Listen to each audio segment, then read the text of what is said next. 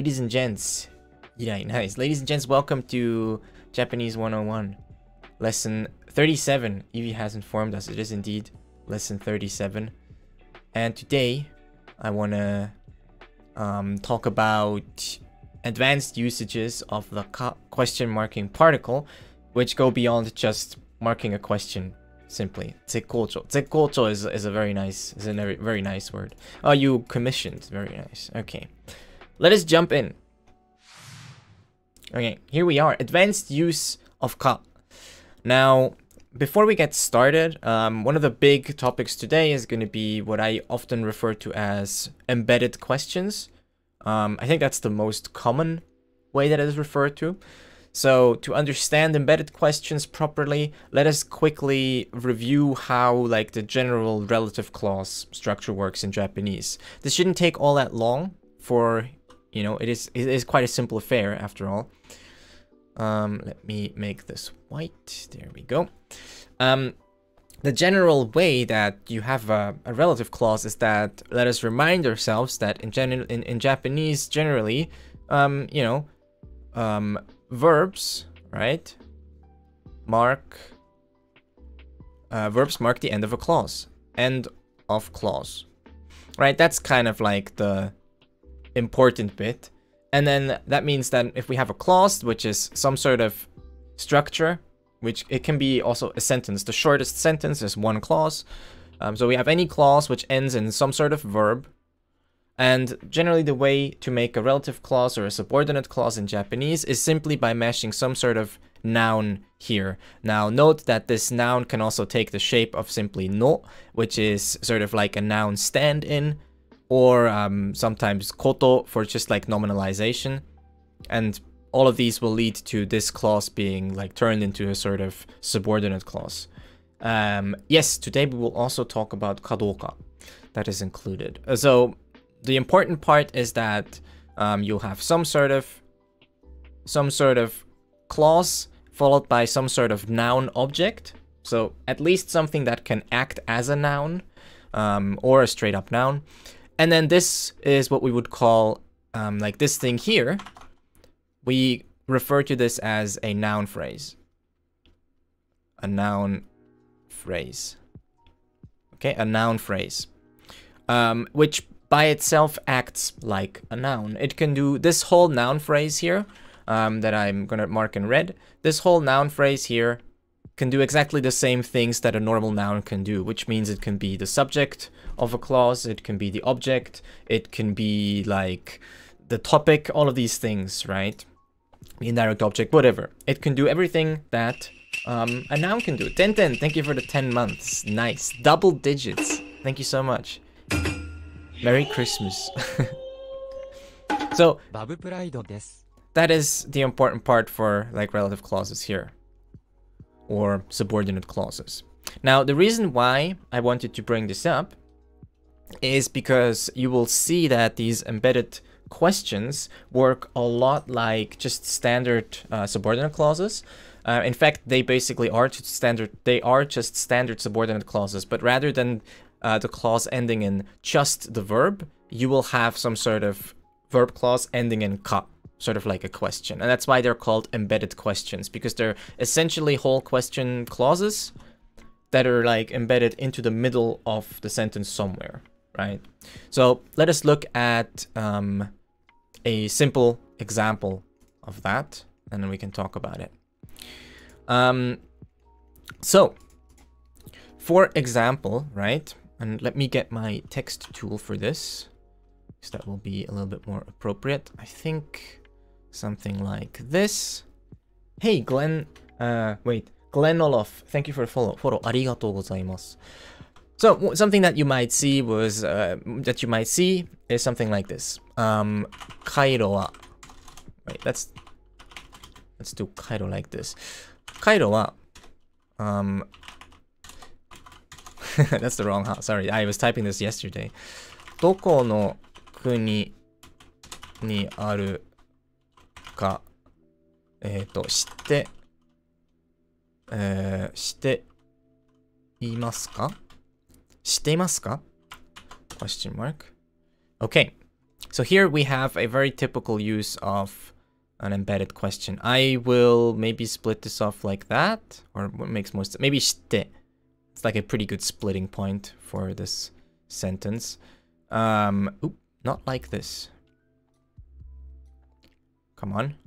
I want the te on the top line. There we go. All right. I'm happy with that. やらないか。やらないよ。やらない。今日はやらない。かどうか聞かなくてもわかるはずだ。That's true. Ooh. So this is a very typical example of an embedded question.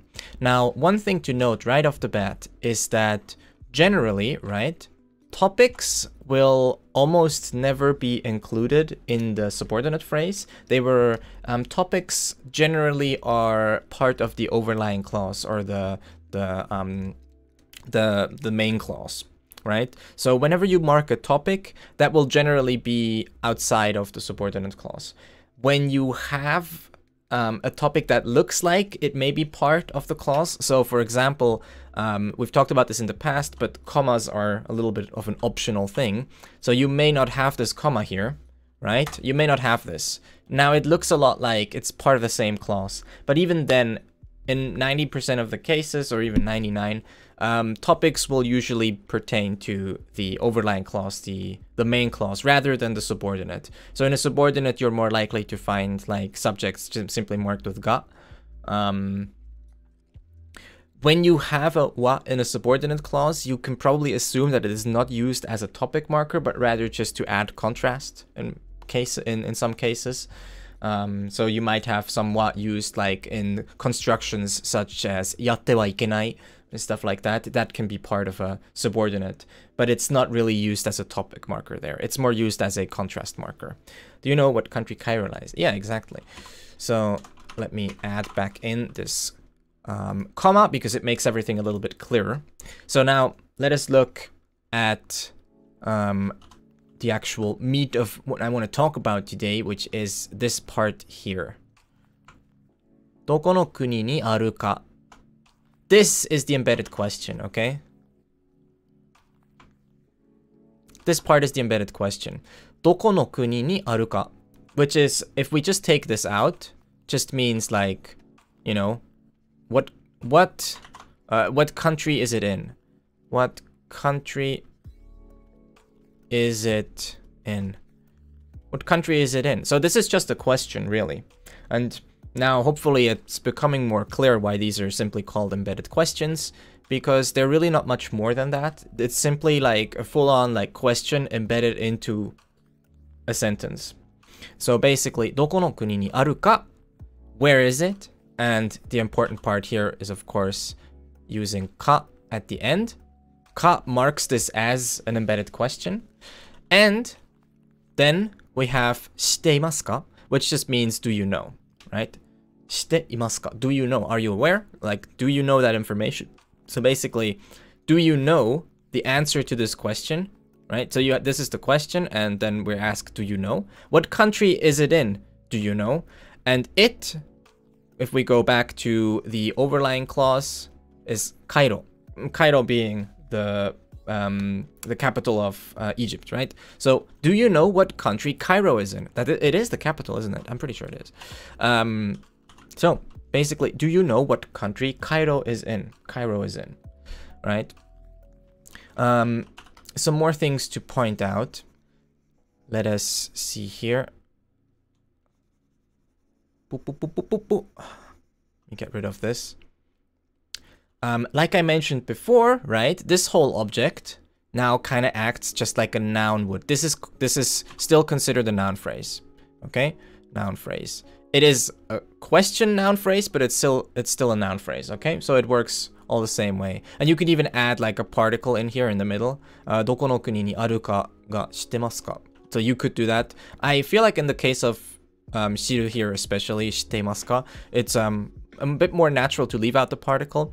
Often you will maybe leave out the particle, but you don't have to. You can include a particle here, that's fine. Like I said, this is a noun phrase, and any particle that you can fit after a noun, you can fit after this. Even though it ends in ka, you don't really have to worry about that. So all like combinations like that, all the combinations that you might end up with, like ka o is valid if it's in a construction like this. If ka here is part of this embedded question, and it's a direct object, then saying something like, you know, embedded question ka o is fine. And then it continues. Even though this usually wouldn't, like, you wouldn't have an o and then, because the other place where you find ka is as a question marker at the end of a sentence. And then obviously if it's at the end of a sentence, you can't have anything here. But this is sort of a different use, so the rules are a little bit different. Well, it's not even that the rules are different, it's just that the other usage is just by definition the end of the sentence, and you don't put anything after the end because that would mean it's not the end, right? Okay, let us look at some more examples. Okay, but this is becoming like a little bit clearer, I hope.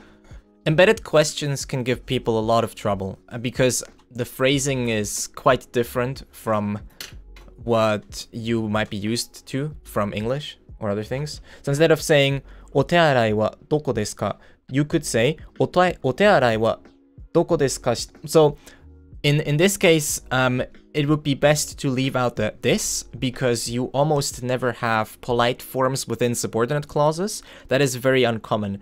So in this case, I would leave out the this because in that case, it actually only like pertains to making things like more polite. So お手洗いはどこかしていますか is perfectly fine. お手洗いはどこかしていますか? Yeah. And you can use the kanji for doko if you want to be fancy like Tintin. Right after class of water, and I thought, what kanji is ka? Yes. So let us look at another example. I'll just type this one out. It was an accident. Yeah, sometimes you have autocorrect or autoconvert. どの宿題が難しいか or 難しかったか教えてください。Not ださい。There. 教えてください。And let me do this. There we go. That fits well. If you change 知ってますか to 聞きましたか would the sentence mean did you hear where Cairo is? Yes. So カイロはどの国にあるか聞きましたか? Have you heard what country Cairo is in? Yes, you can change that. You can change it like that. Jesus, is that the kyujitai of like the ko from Koko?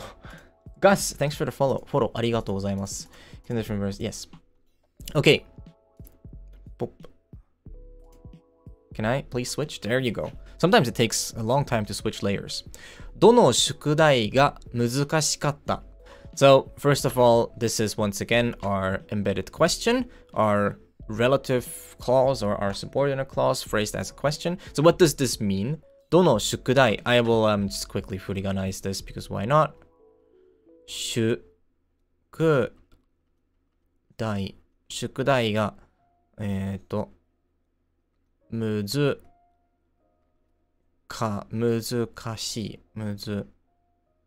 しかった and then 教えて I'm gonna assume you know 教える hopefully. If not, you learn it now. 教える means to tell or to teach, right?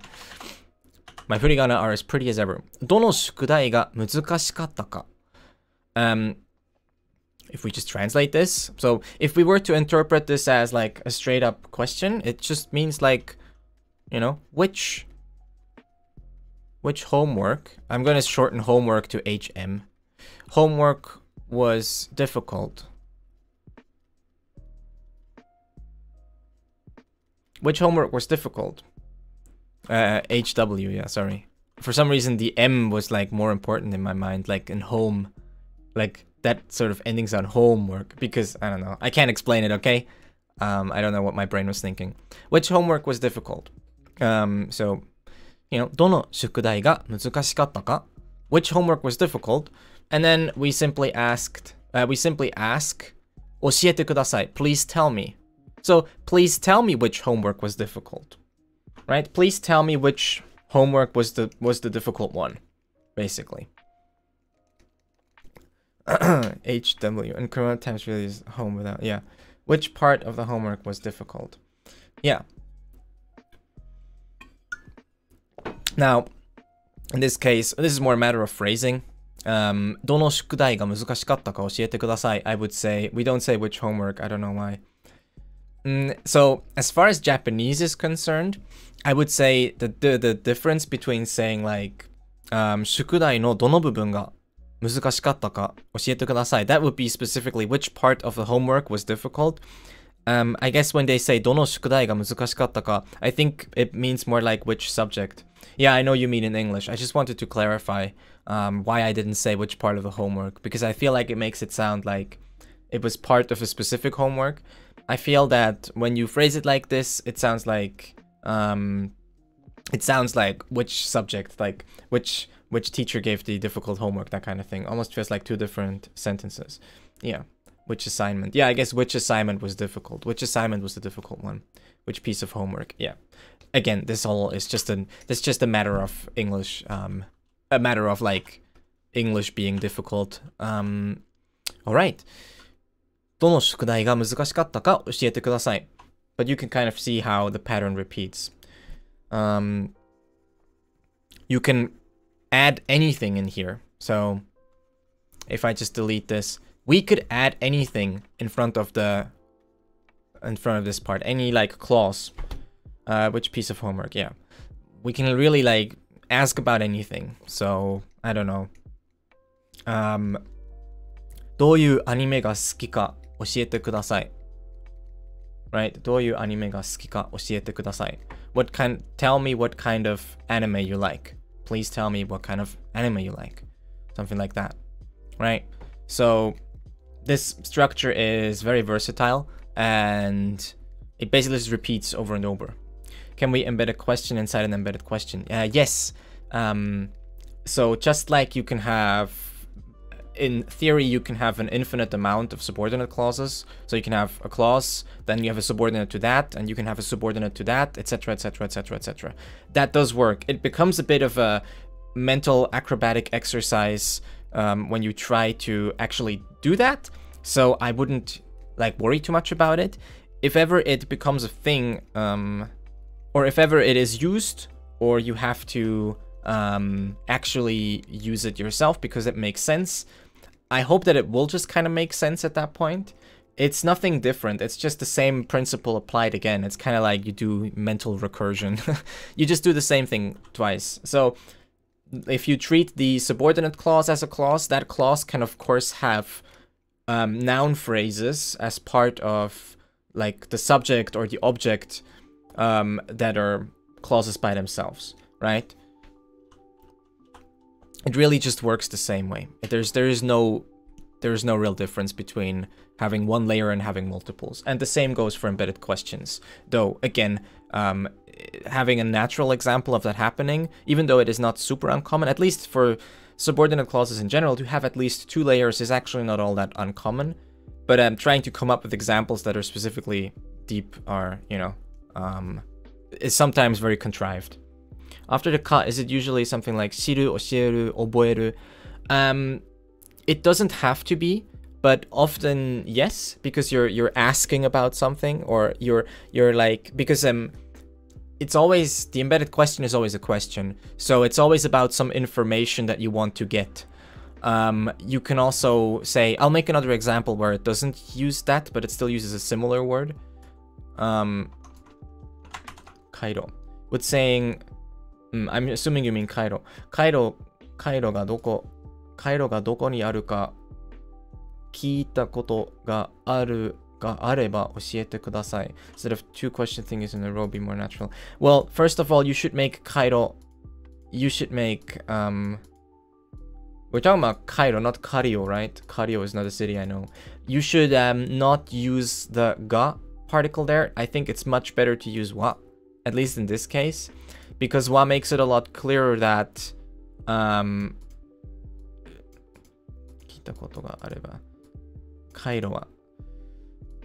yeah, wa makes it clearer that that's what you're actually asking about, and I think ga makes it like sound a little bit weird in this case. I mean, the sentence is fine other than that. カイロはどこにあるか聞いたことがあれば教えてください. Yeah, that's fine. So here we just have like 2 layers. We have カイロはどこにあるか聞いたことある or yeah, 聞いたことある. I have heard where Cairo is.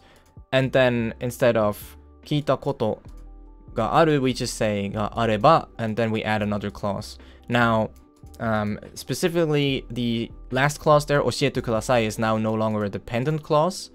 Or is it? I'm not sure. It's certainly, like, the other clause is not relative anymore because conditionals, I think, are on, like, conditional clauses work with independent clauses rather than dependent clauses. Yeah, it's a conditional clause then. But that's still a separate clause, but yeah. Yeah, it's not the same. It is theoretically not the same at that point. It is still another clause, but it's not the same kind of, like, dependent clause you would have with what we're talking about here, or the relative clauses I talked about earlier. So I have another example here, where instead of a question, it is just making a statement. Sappari. Okay, so this is an example where we're not actually asking a question, we're just making a statement. So what is this sentence saying? どれが美味しいか、まずいか、さっぱりわかりません. So this is actually a good example as well, because it uses 2 kas. Now, the way this works is basically, you have like an or sort of thing. It's like a logical or kind of, but どれが, which one, right? And then we have 美味しいか、まずいか. Like which one is delicious, which one is disgusting. まずい is like not good or disgusting. どれが美味しいか、まずいか、さっぱりわかりません. なんで全部ひらがなで. It just happens that these words are often in hiragana. I don't know. You could write 美味しい in kanji. I think まずい is almost always in kana. And sappari is I think doesn't even have kanji. And then wakarimasen is also almost always in kanji in kana, so that's kind of why. So here we have which one is delicious, which one is disgusting. Sappari wakarimasen. I have no idea. Sappari means like completely, and wakarimasen. So I completely do not know. Right? I have no idea whatsoever. So basically, it's saying that which is delicious, which is disgusting, I have no idea. Heck if I know. So we maybe rephrase this as, I have no idea which one is good and which one is disgusting. Okay? So you can kind of add multiple things you're asking about by just lining up the kas. This is something you can do anyways. Ka can work like an or, right? So this is kind of like an or relationship. So it's this or this, like you're kind of asking about both, right? So that works too. You can have multiple kas as well. So with the other example, maybe どこの国にあるか、どうしてそこにあるか、さっぱりわからない. What country it is in and why it is there, I have no idea. So we can add stuff. We can line up multiple embedded clauses like that. Isn't sappari also feeling refreshed? Usually sukkiri is more for refreshing, but yeah. Sappari suru. If used with suru, okay. Yeah, that might be true. Sappari shita. Sappari shita. Sukkiri. Sukkiri definitely means refreshed, but sappari shita might also mean that. These words are kind of tricky. They can be very similar. All right. So, let's now talk about something that was asked about earlier, which is kadoka. I haven't heard sappari shita ever, but she just says it can be. Yeah, I would definitely use sukkiri shita rather than sappari shita, but I guess, you know. Another thing, right? So, let me get rid of this text box. Wait, it got rid of... Oh, there you go. Okay. The next thing we're going to talk about is very much related. Okay, so basically we're just going to add another layer to what we just learned, and we're going to talk about embedded questions with kadoka. Kadoka. Kadoka, which usually translates to whether or not. Whether or not. Whether or not. Which works super similar. It's basically the same thing, but instead of just stopping at the ka here. Sorry, I wrote this wrong. It's kadoka with the long kadoka. Someone's about to point it out in chat. No? Okay. さっぱりとすると、かどうか、どっちを使った方がいいか、さっぱりわからなくて困っている。Yes. So, かどうか, which usually translates to whether or not. So instead of just stopping after the ka here and having our clause in the front, we just slap doka at the end of it, and then we continue our clause here. Or sorry, we continue our sentence here. So the embedded question just becomes a little bit longer. Okay, let's look at some examples. Hey, the bitten one, how are you doing? So an example of that would be 妻が寝ているかどうかわからない。So わからない。This would be an example. I love how the period didn't fit on the same line. Video Gooms, thanks for the follow. フォローありがとうございます。Let me drag this down to this layer. Okay. I feel like kadoka is just a double embed with doka. It really is, yes. There is basically no real functional difference between the example that we had, mazui ka oishii ka, or oishii ka mazui ka wakaranai, and like kadoka is just like another thing, right? So instead of saying, is it this or that, we're just saying, is it this or is it not this, kind of. That's why I said this is super similar. It is, grammatically speaking, really nothing different. I'm doing very well, thank you. I hope everyone has their Christmas preparations finished. Grammar doesn't exist though. Damn. Do I exist? Tsuma. I'm just gonna add some furigana here. Oop. Don't know why it slid over there. Tsuma. Ah, it's hard doing there. Nete. Oh, there. 寝ているかどうか。妻が寝ているかどうかわからない。So note again how we kind of leave out the particle here.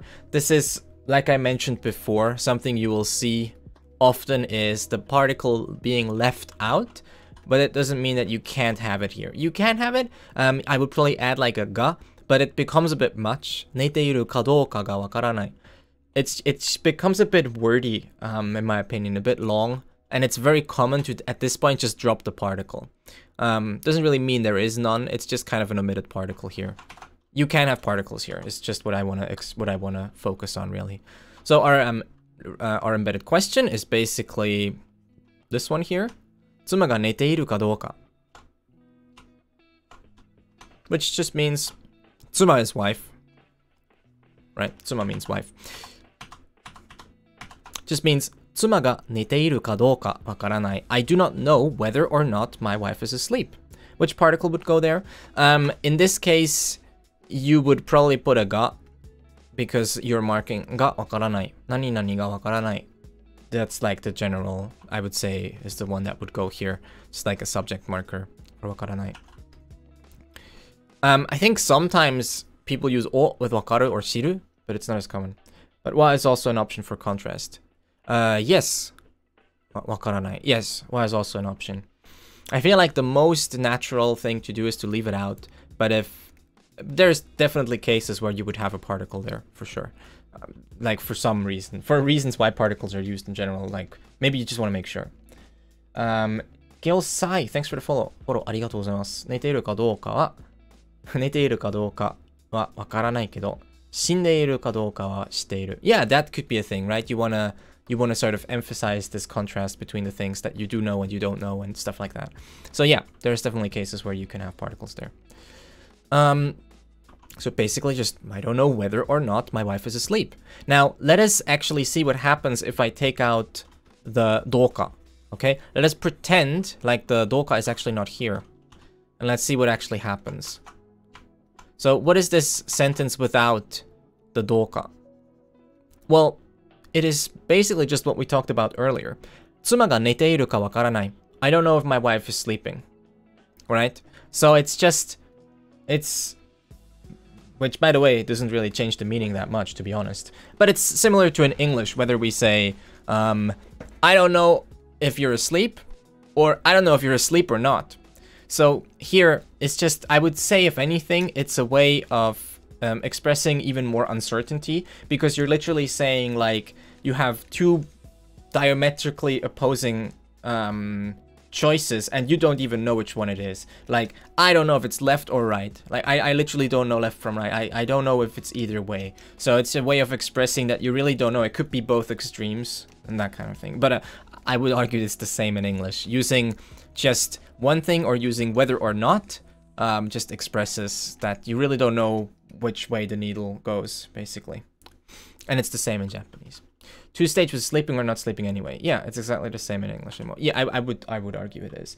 This is Mueds. Thanks for the follow. Arigatou gozaimasu. Imagine addressing the entire hypothesis space. Yes, just we're addressing all of it. We're working over NP and P at the same time.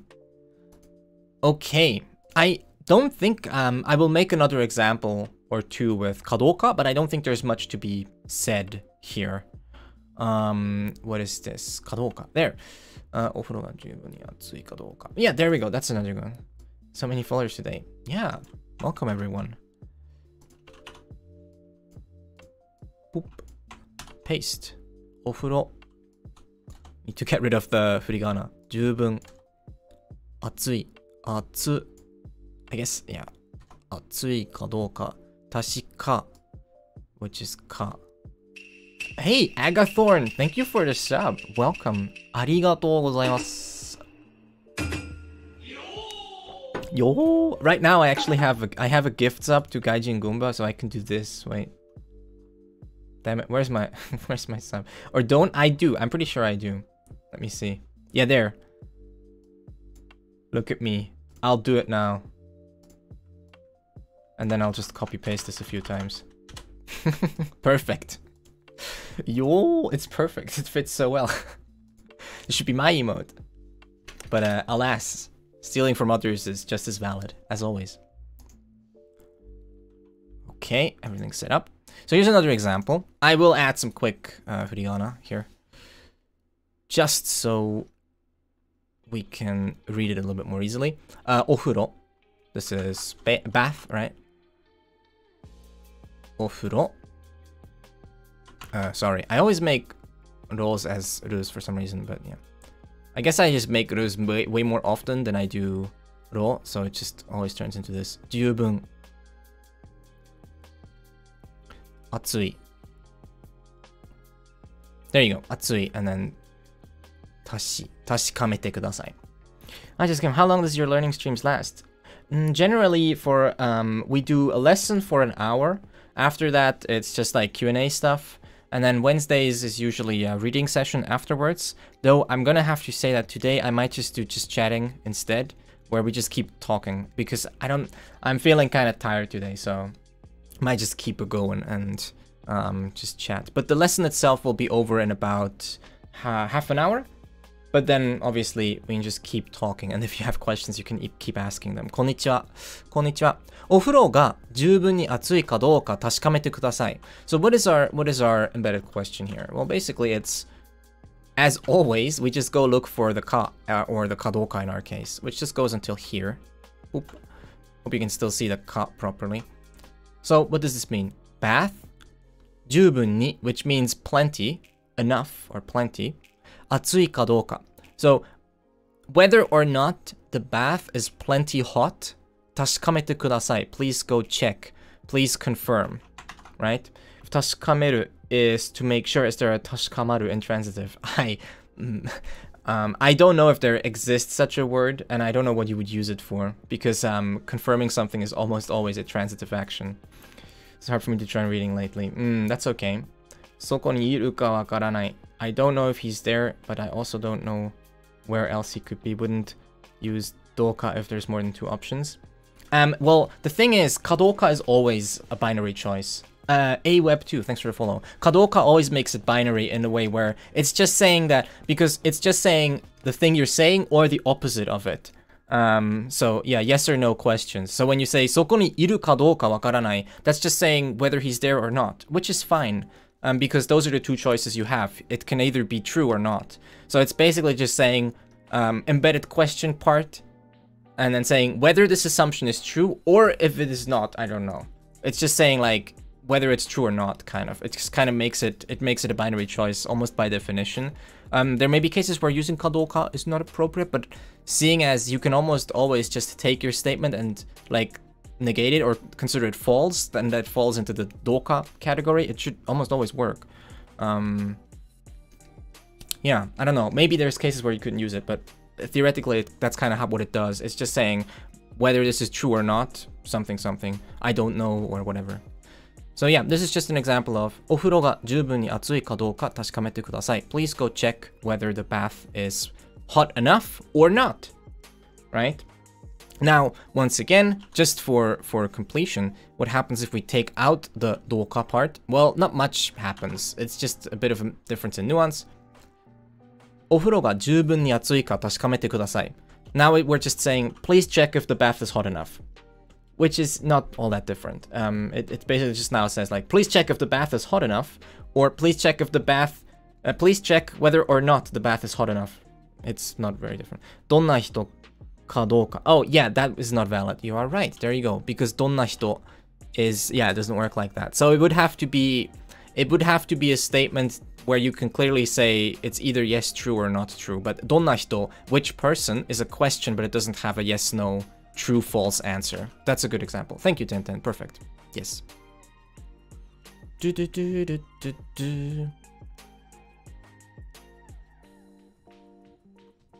All right.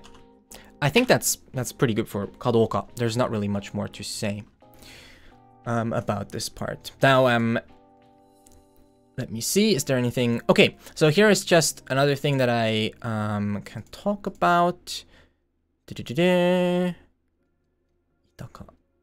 Oh, so this here talks about inserting particles, which we've already done.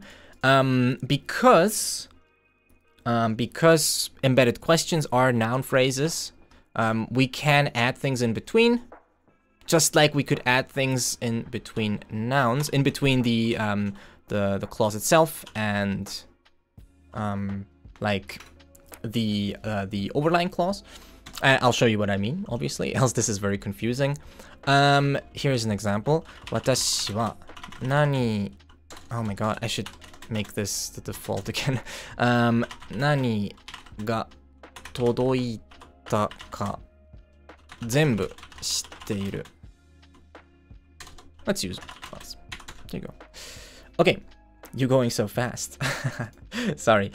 This is lesson 37, so I've talked about a lot of things. So I'm picking up the pace sometimes. If you are struggling to keep up, I recommend that you go check out the playlist on YouTube where I start from the very beginning, more or less. At least the first lesson is like, or the first few lessons are like super basic.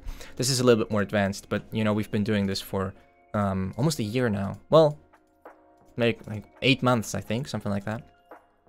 All right, let me just put some furigana here to make it clearer. And then let me mention what it actually is that I want to talk about.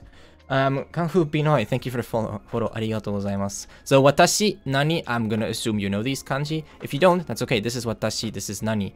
Use this as a chance to learn them. This one I don't really expect you know. This is todoku, which means to to arrive, for a good to arrive, to be delivered, or to reach. In this case, it's probably like something like to be delivered when you get like mail or a package. So 届いたか全部君の全部全部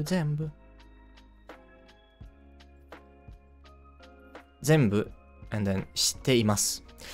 So what I want to emphasize here is because this clause here, well, the 私は actually, this is the interesting part here, right? 私は is actually part of the overlying clause, because what we're actually saying is 私は知っています. I know, I'm aware, right? Here, I'll draw straight lines. Professional. 私は知っています. I know. What do I know? Well, I know 何が届いたか. What was delivered.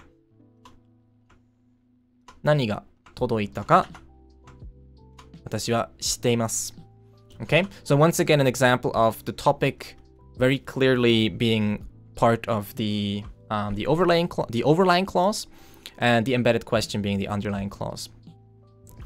So why did I want to...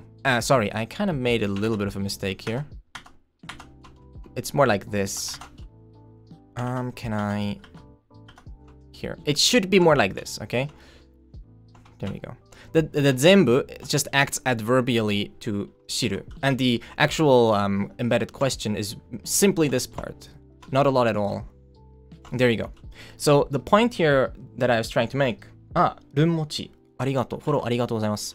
The point I was trying to make here is because this part here just acts as a noun, we can sort of just treat it the same way where we can have like inserts. So we don't always need the verb to be following immediately after the embedded question. So even though this is our embedded question, there is no rule that says that the shiteimasu ka, the noun of the main clause, needs to follow immediately after. That is not true. You can have things in between. And to sort of illustrate this, think of this as just a normal noun, and then we can make a similar sentence. Maybe we can make a sentence that goes very similarly. Watashi wa, something like inu ga, right? Inu ga zenbu suki. I like all dogs.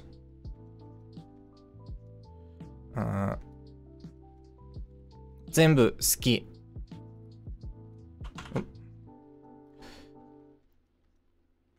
Right, so here we can see that it works in basically the same way where we have simply this watashi wa at the start. The noun here just corresponds to a simple noun. The noun phrase itself corresponds to the noun, and then we have the ga marking what it is, and then we have the insert, right? We have the insert of the adverb, which then just modifies suki, which here is our adjective. So this is just to illustrate that really it is true, the same rules apply. You can just treat subordinate clauses or noun phrases as nouns. And then we can have other adverbs in here as well, depending on what we're trying to say. Again, this whole example is simply just to illustrate that sometimes you might have things sandwiched in between your embedded question and the verb that is used in the overlying phrase. That is totally fine. Okay. And once again, the translation of this sentence, watashi wa nani ga todoita ka zenbu shiteimasu, basically means I know everything that arrived. I know everything about what was delivered, stuff like that. I know I know it all about what was delivered. Oh, Selbtus, thanks for the Prime Gaming sub. I appreciate that. Sub arigato. Arigato. Yo. Okay. Now we are getting into, I would say, the last part of the lesson, which is sort of different variants of ka, or different variants of phrasing the embedded question itself. And the first one we're going to talk about, the first one is, sorry, I keep like burping. The first one we're going to talk about is using, instead of just ka, using no ka. Okay, and if you have, if you've studied in general like phrasing questions with ka, compared to like noka, you might already kind of know where this nuance will go because it's basically the same. So let me I'll just put some ahs here so that I can find my text field again. We are going to now see what happens if instead of just ka, we actually use noka. Noka. It turns out that this basically just like adds weight to the question, or it adds uncertainty, basically. Uncertainty? That's not how you spell that word. I'm sure it's not. Okay, noka, basically, five from the funny number, true. Basically adding noka is just a way to add more emphasis and add uncertainty. When usually when you say it, it's sort of like you know, you say noka when you're like, well, I really don't know. If you look back at the examples that we've made, especially with wakaranai, something, something, something, wakaranai, I don't know. If instead of just using ka in the embedded question, we use noka, it's more like saying, I really don't know. Like, I really have no idea. Uncertainty. That's how it's spelled. Uncertainty. Yes. I can't spell. Screw spelling. I'll leave it. I'll leave it just to trigger the people that can spell. So. Sonzai. Also, it's so weird. Like, I'm pretty sure. Wait. Certain. There. How the hell do you spell? Because certain is spelled. How do you spell? I don't even know. How do you even spell certain anymore? I don't even know anymore. It doesn't matter. I'll just spell it like this. Certain T. Why don't we spell it like this? No one. You're spelling it correctly. See, everyone's just confusing me. I'll just spell it like this. According to all rules, right? I know a word that's spelled sir, so this is the right pronunciation.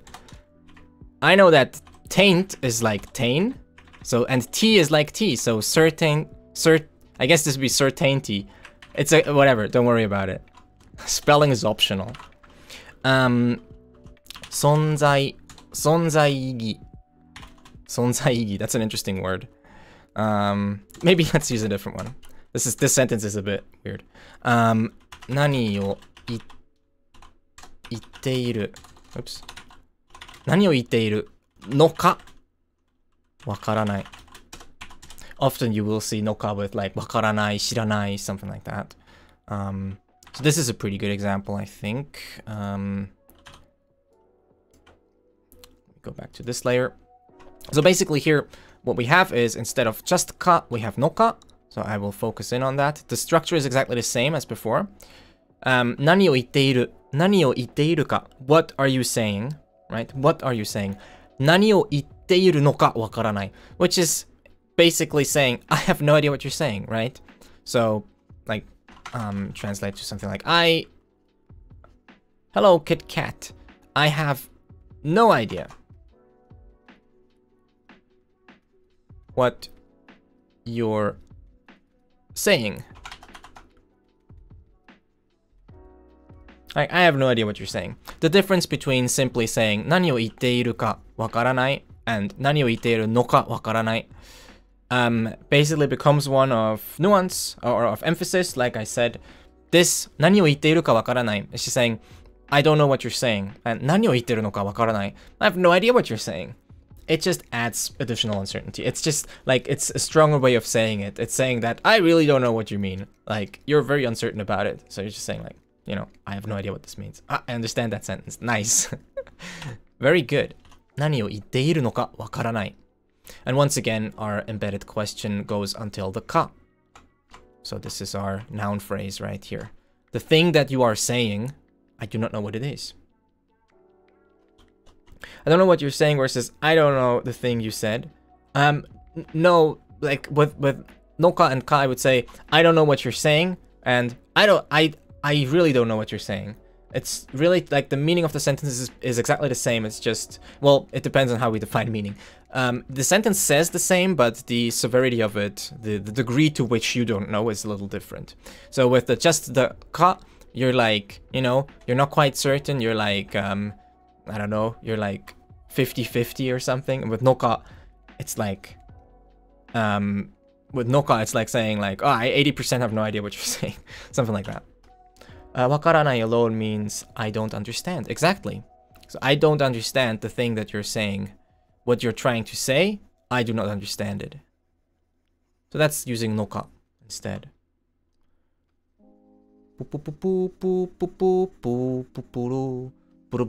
Okay, and that's basically noka. It's the same thing. So no here isn't turning into a noun. Not necessarily. And even if it was, that's fine, because you can add ka to nouns in embedded questions. For example, inu kadoka works. Is there a literal translation of no, of the no? No. There is no literal translation of any of the Japanese particles. Particles do not exist in English.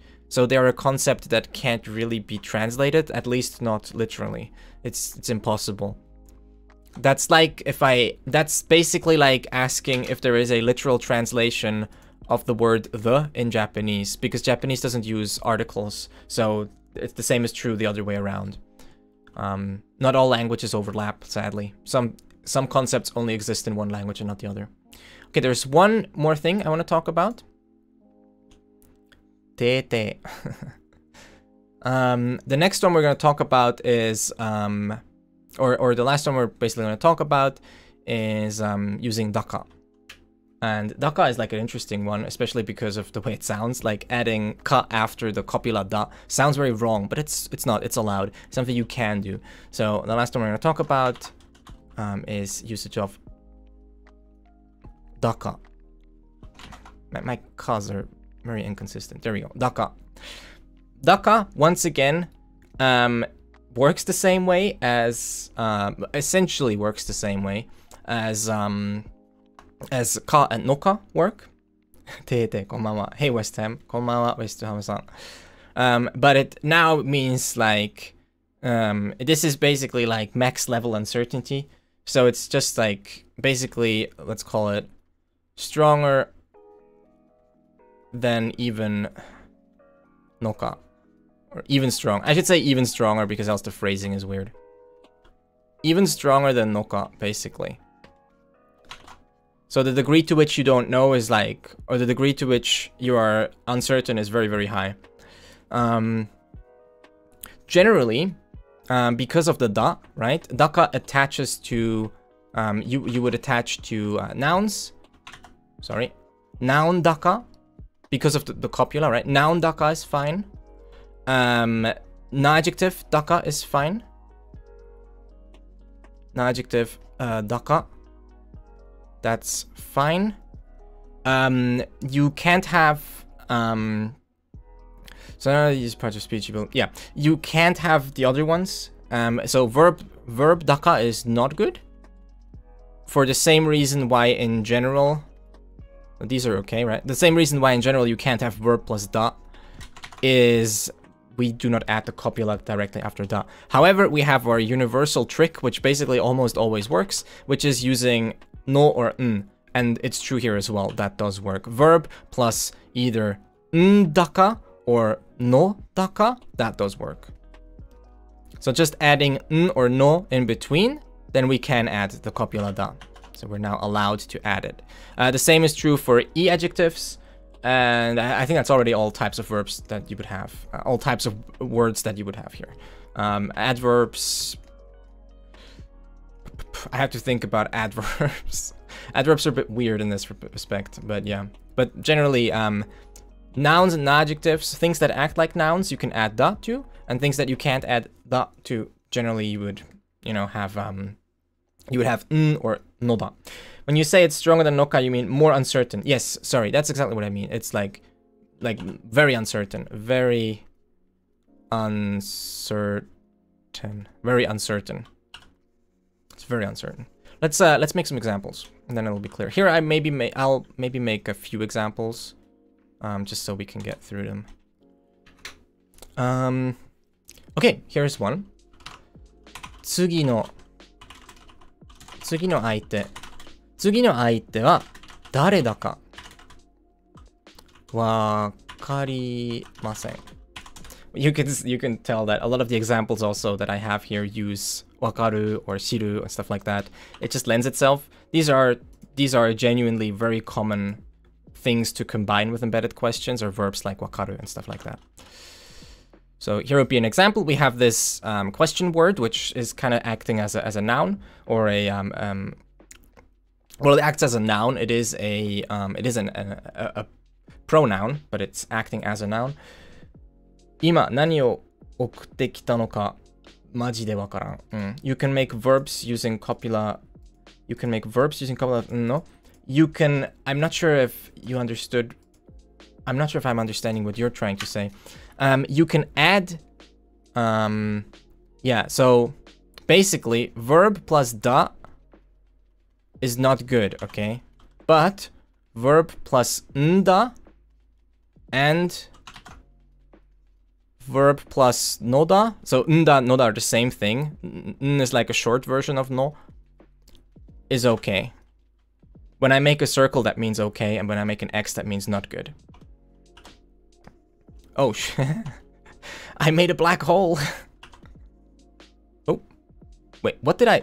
Oh, no. Oh, no, wait. What did I write on? I wrote on this picture. That's not good. Make sure to be on the right layer when I write. There we go. Okay. Tsugi no. So this is tsugi. Ibi already got the answer to this. Tsugi. Tsugi no aite wa dare? Dare da ka wakarimasen.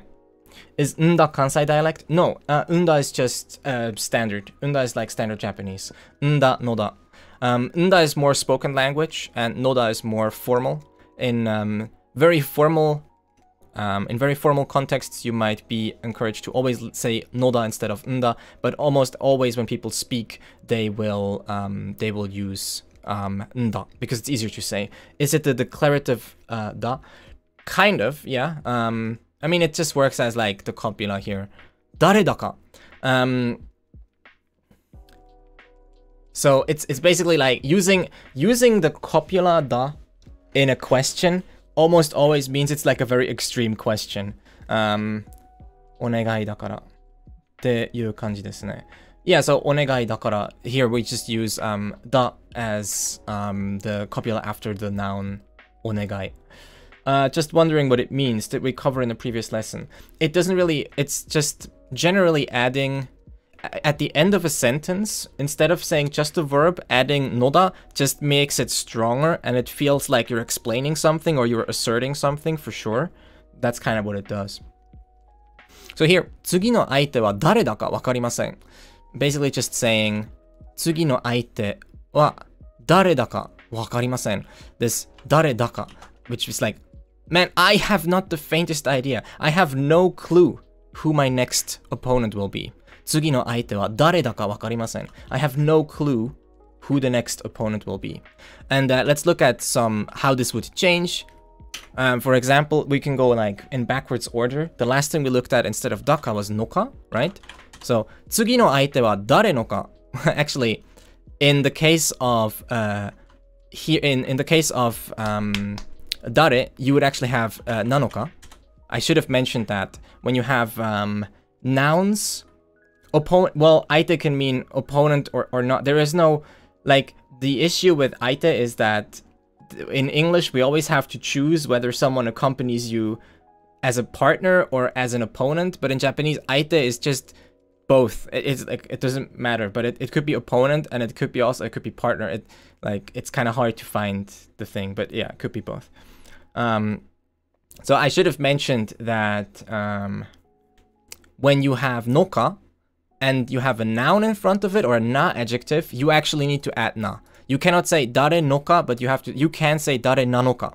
That is correct. Is there a word for only opponent? Yeah, teki, enemy or opponent. Teki, very strong. Arki, hey. So 次の相手は誰なのかわかりません. So 誰なのか compared to 誰だか.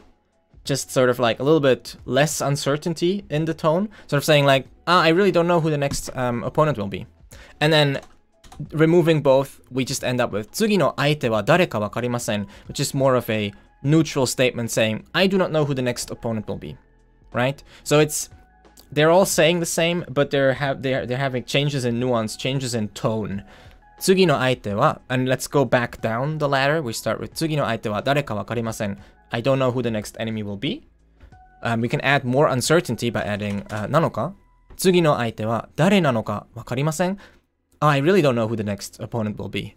And then if we're really like uncertain, we can add 次の相手は誰だかわかりません. Which is like, I have not the faintest idea who the next opponent will be or who the next partner will be. Right? That's basically how this works. Okay. There you go. Let's make another few examples. Oh, thank you for following Larkija and Jiskra. Oh gosh, these are hard to say. Akira sensei, hey, how are you doing? 次の相手は誰なのか関係ないよ. Zettai katsu. Nice. I like that attitude. Yeah, so this is a good sentence too. Tsugi no aite wa, I can actually just write that down here because it's using the same start of it. Very nice. How have you been doing? Tsugi no aite wa use nanoka, right? Nanoka. That's not that is also nanoka, but that's a very different nanoka. That's not what I was going for. Nanoka also means the 7th day of the month, but obviously that's not what we're going for. Kankei nai. Kankei nai. Yeah, it's good to see you too. How are the cats? Tsugi no aite wa dare nanoka kankei nai. It does not matter whoever the next opponent is. So there you go. Now, the interesting thing with declarative statements like this is that the concept of like uncertainty is a little bit different. Cats are crazy and good. The concept of uncertainty kind of changes now, where it's kind of like saying we are very uncertain, but it does not matter to us. So like, tsugi no aite wa dare nanoka kankei nai. Like, it really doesn't matter who the next opponent will be. So there you go.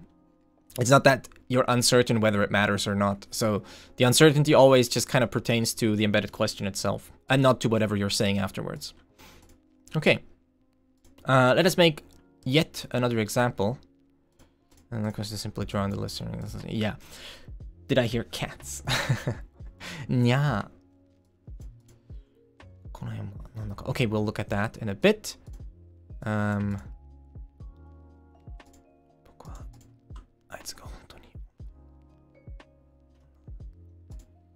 These are not, I don't like these sentences. この世で最高に綺麗なものは何だか知ってますか? This one works. This one I think is okay. The other ones were kind of not what I was looking for. 綺麗. Okay, now I have to remove some furigana again. 最高. We'll look at, after this one, we'll look at one more. この世で最高に綺麗なものは何だか知ってますか? So here, we have a very Ken-pet, nice. Hey, Ishio. Here we have a very straightforward example where we just use it with the question word nani. Just drop in and say hi, have fun everyone. Thank you. We're just using it with nani. この世で. Yo basically means this world. 最高に綺麗. 綺麗なものは、you should probably know now. なんだか知ってますか? Basically just means, what's the kanji after 最高? 綺麗な. So, この世で, in this world, 最高に綺麗なもの, the thing that is the most beautiful, it's basically just 綺麗なもの, which is a thing that is beautiful, and then 最高に, which means like the most, like the maximum, the highest of beautiful. Never seen 綺麗 in kanji. You'll see it. Now that you've seen it once, you'll see it all over the place. It is not uncommon. And then, what? なんだか知ってますか? So basically here, なんだか just a way of saying like, what is it? Do you know? So, what is it saying? Do you know what the most beautiful thing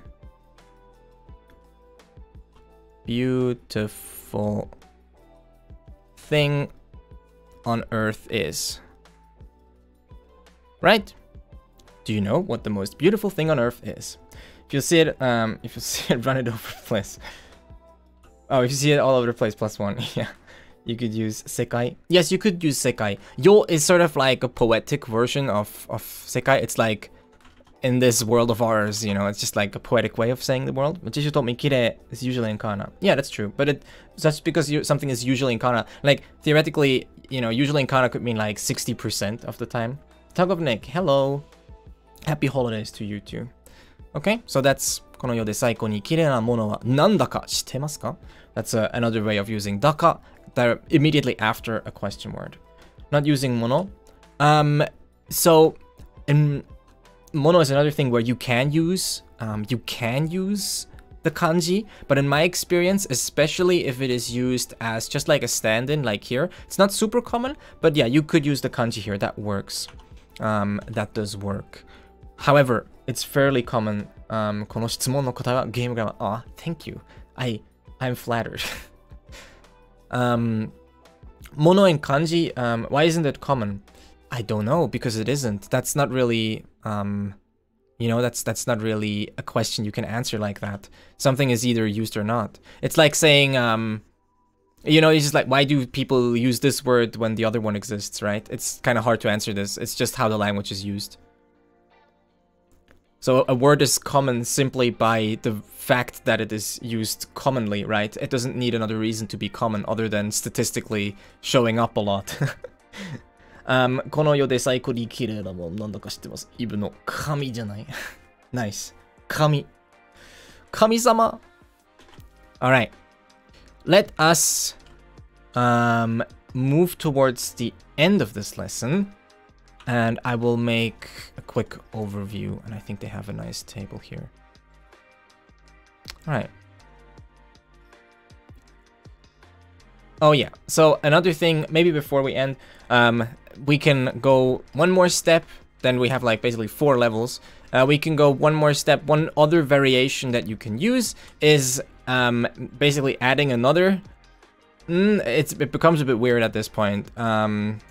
It's basically then like ndaka. Okay, so the next variation you can have is having either no or ndaka. It's not de, sorry. No or ndaka, which is exactly the same as sorry, it's exactly the same as just daka, but it's just like the adding of like no or which sometimes you have to do that anyways. For example, if you have a verb, you have to add ndaka anyways. So, you know, some cases this will happen anyways, but in cases, some cases you might not have to add it. Blah, blah, can be noun, yeah. So especially, the difference especially shows up when it's a noun. Nanodaka.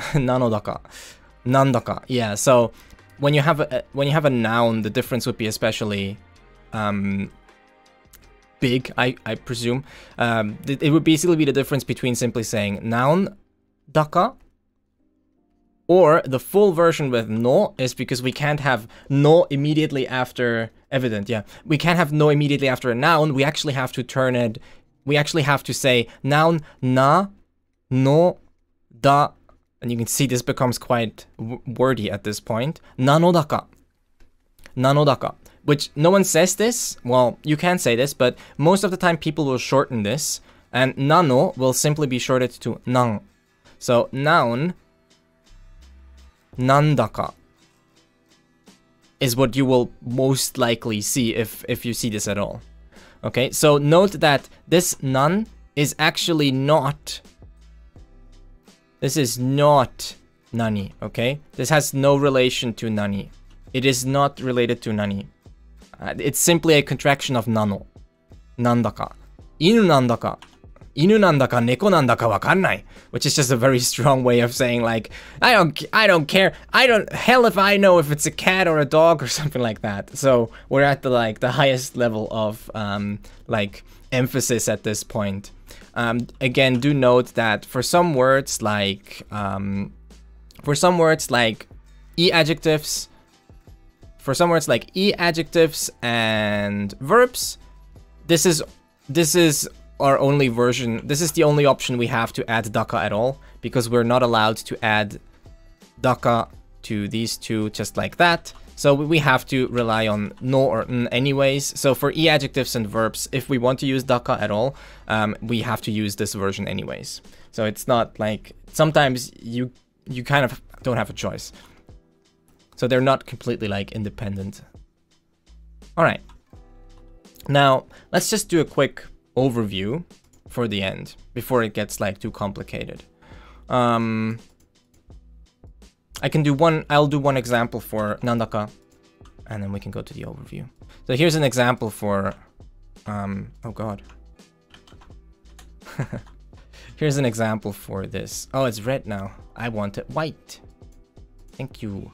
主人公は一体誰なんだかわからない. This just sounds like a very angry way of saying, I have no idea who the hell the protagonist is. Right? 主人公は一体誰なのか or 誰なんだかわからない. I have no... The translation that the example gives is also pretty funny. I have no earthly idea what the protagonist or who the protagonist is. It's just a very strong way of saying this sentence. So that would be the example. I have no fucking idea, basically, yeah. So we're getting into this sort of territory. It's very, very, very emphatic. Emphatic meaning with emphasis. It has emphasis.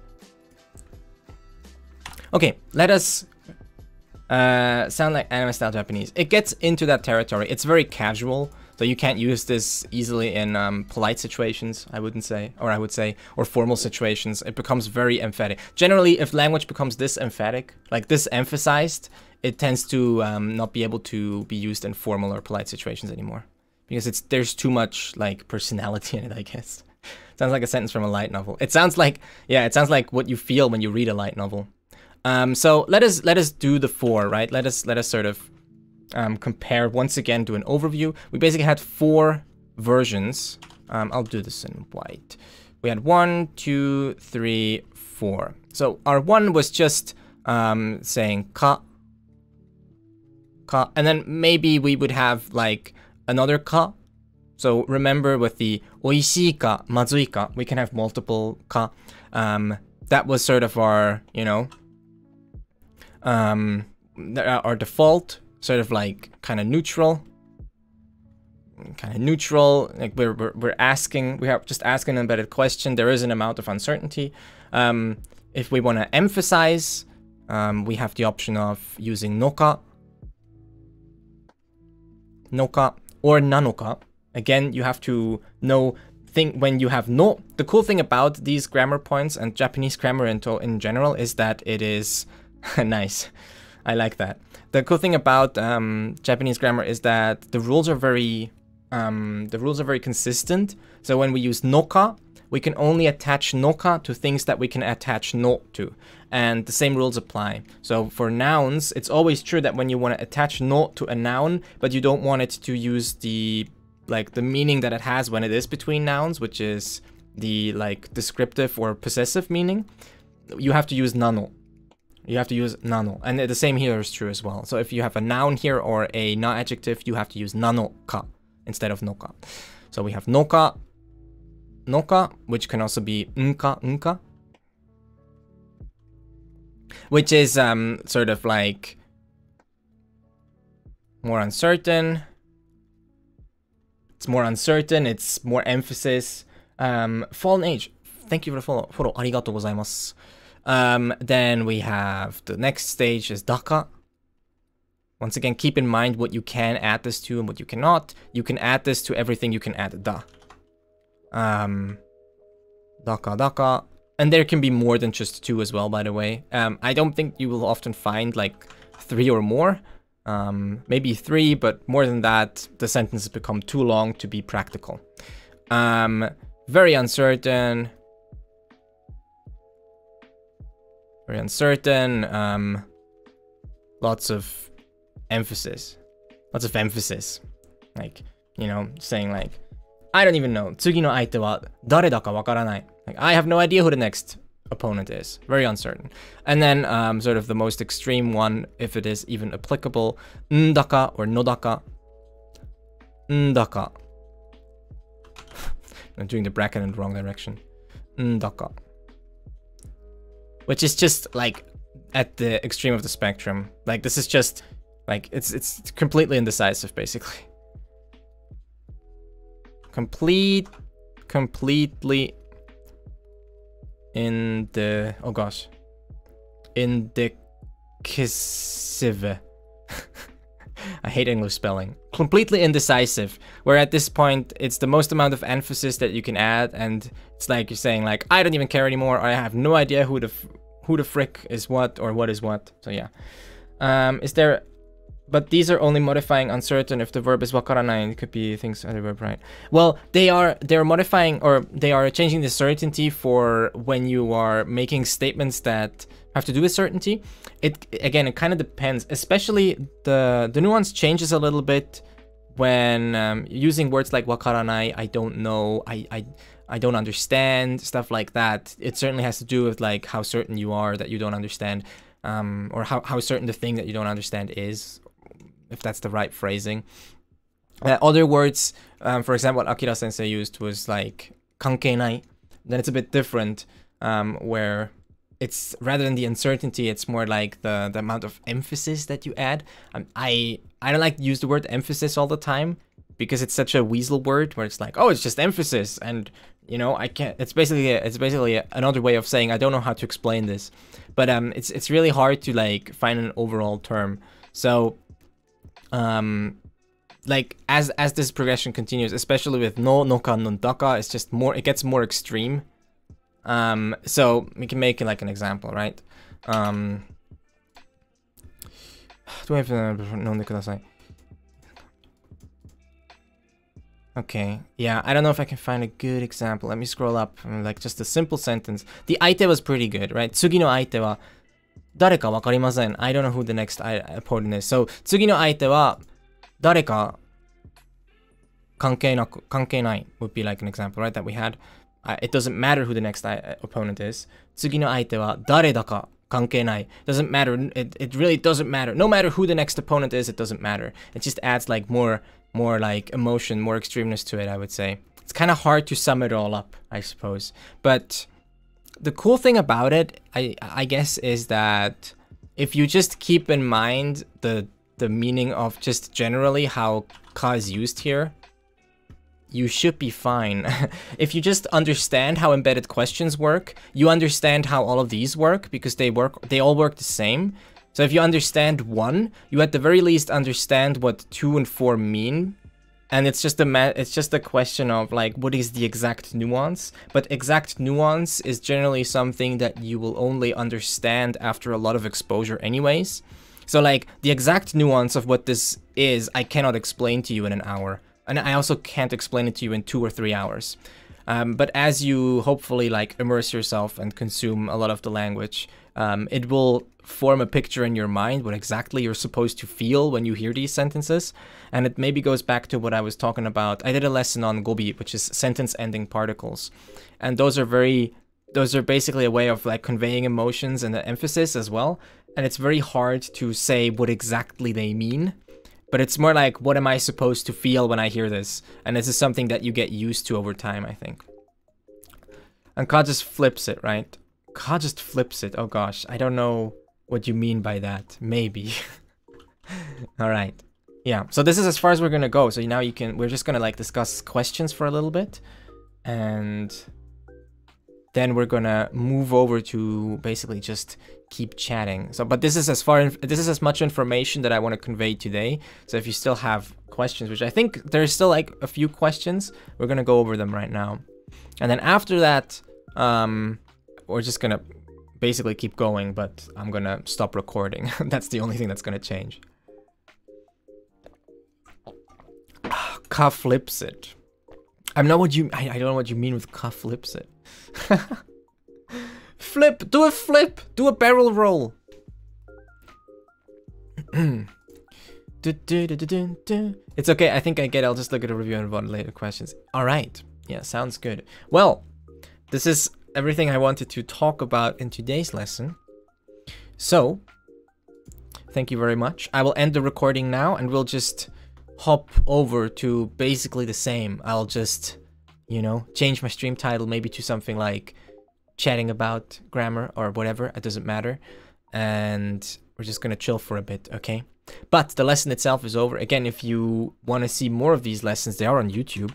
I'm trying to, I haven't been good with upload schedules, but there are over I think there are almost 30 on YouTube that you can watch, and I will catch up. This was lesson 37, maybe, I don't even know.